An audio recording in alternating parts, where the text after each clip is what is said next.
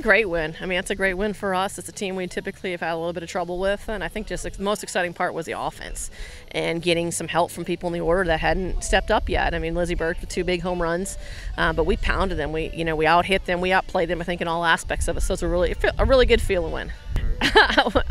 Well, I think she got aggressive and she didn't stand up there and watch a lot of pitches, and she attacked it, and I think that made a big difference. And she made an adjustment each time she came up, and that's one of the keys that Coach Lohr constantly pounds into them: make adjustments with the pitch from your one at bat to the next. And buying into that is going to get great results. I think that they can see that typically that they should know, but it shows you after a result like that, hey, yes, we can play with them, we can hit against that. And going into the weekend, we should be expecting that for the next 5 games, so that we've got to compete and go out and be aggressive, and I think great things are going to happen.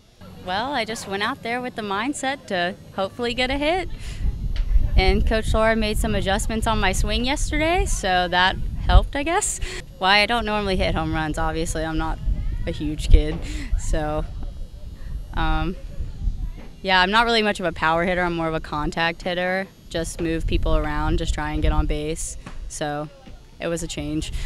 Well, I mean, NC State's obviously a big opponent, and we have a lot of big opponents this weekend. So this momentum of this big win will help us get into this weekend, and hopefully, we had 12 hits or something.